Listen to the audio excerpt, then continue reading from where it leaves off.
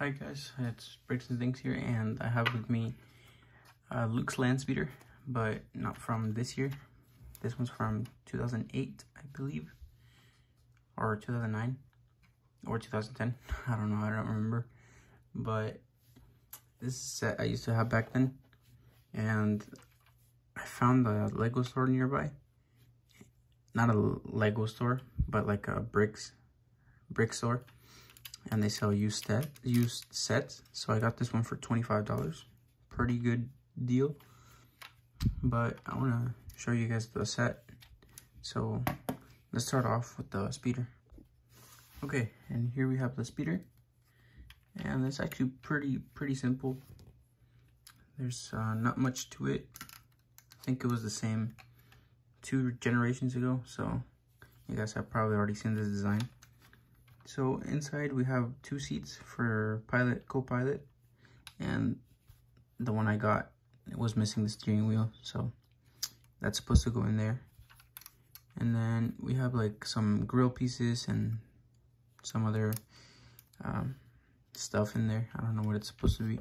Over here we have a broken engine, and over here we have the fixed engines, or the normal engines. In the back we have grill pieces. Underneath we have inverted tiles, so we can slide anywhere. And then over here we actually have a storage space, so you can put guns or lightsabers in here. And yeah, pretty simple stuff. And now let's take a look at the figures. Okay, so this one right here is Luke Skywalker, and he looks pretty 2000s. Yeah, compared to some of the newer ones. Sorry, it's wibbling around. I should probably build a better stand, but yeah, you can see how simple he is. Over here we have Obi-Wan, and the lightsaber that came with him is actually pretty chewed up, so I need to replace that. And he's pretty simple too, just a torso print, that's it. And he's cracked in the back, but no double-sided faces for any of these guys.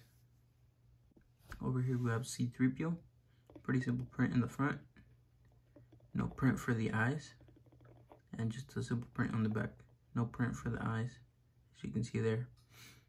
And yeah, over here we have a really outdated R2, but surprisingly his print is way more straight than today's R2s, so that's a plus. And yeah, okay, so here we have the Sand Trooper, and he looks pretty nice. He's not actually like a Sand Trooper, he's just like normal trooper, but they call him a Sand Trooper. He has his pauldron and his backpack, so pretty nice. And underneath you're gonna find just a normal black head, nothing else.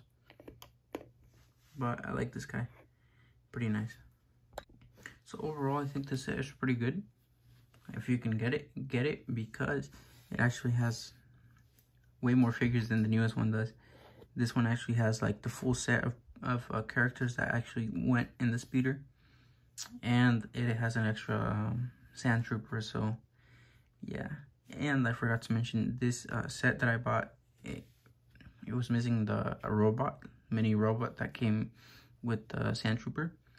So you can count it as a minifigure, so you would get 6 minifigures or characters.